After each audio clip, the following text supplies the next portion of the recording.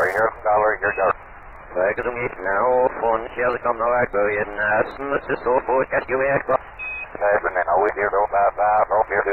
August 10th, 1977.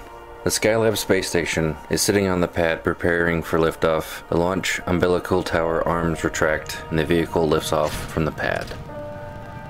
Hey everyone, Astronaut 98 here. We're returning back to our roots and going back for All Mankind videos. In For All Mankind's timeline, Skylab was actually stopped and converted into Jamestown.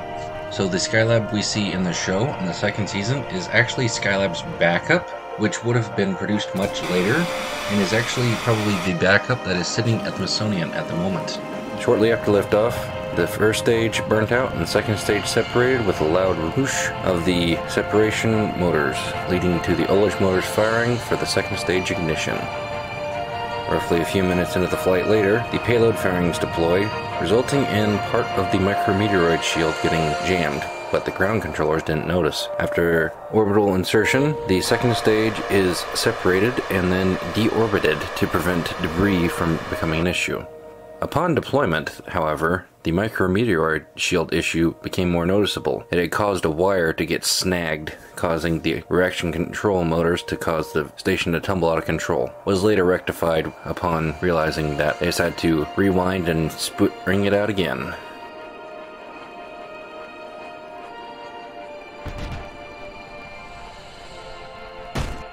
On December 20th, 1980, Skylab 10, or Apollo 33 as it was known internally, lifted off from the pad. And shortly thereafter, the second stage separated, pushing the Apollo spacecraft into orbit.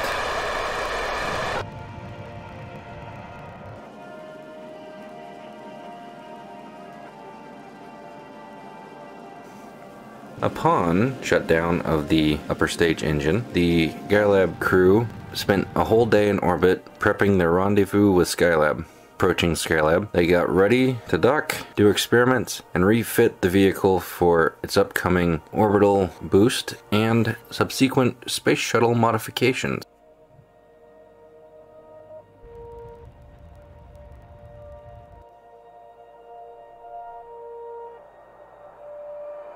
As shown here, these modifications weren't too extensive, just tying down of objects so that way they don't get blasted by the RCS of the space shuttle. Upon the mission's end, the crew would separate from Skylab and prepare to head home.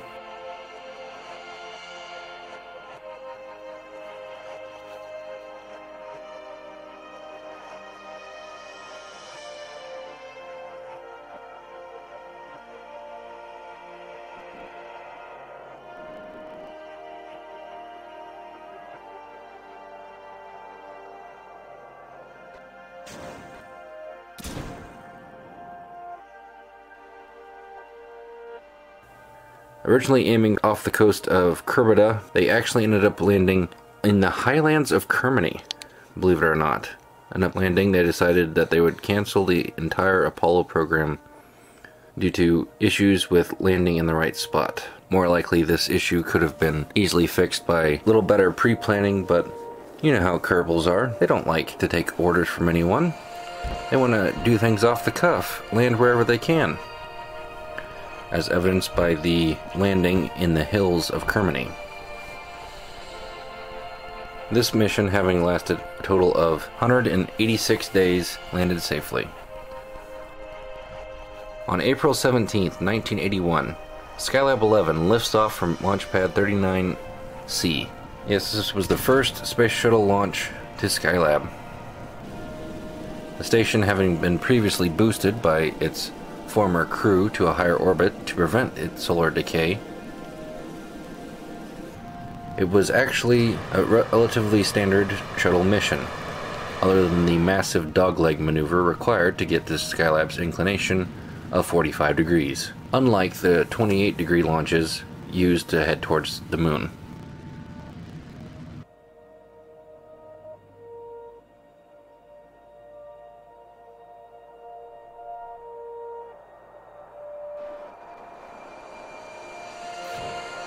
Upon getting into orbit, the payload bay doors were opened, revealing the brand new Space Shuttle Docking Adapter Module.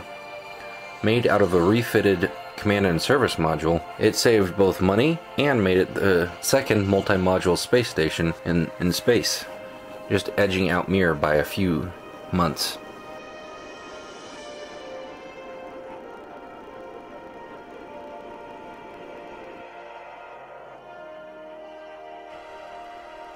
And upon approaching Skylab, they braked to a perfect rendezvous right next to it.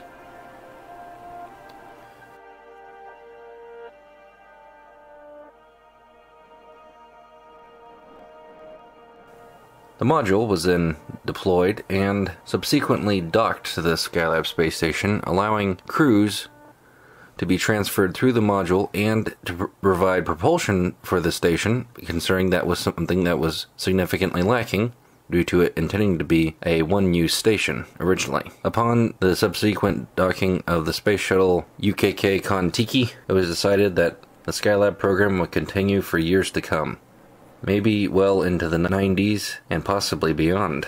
If you enjoyed this video, please like, subscribe, and share your thoughts in the comments below. I release a new video every week for your viewing pleasure.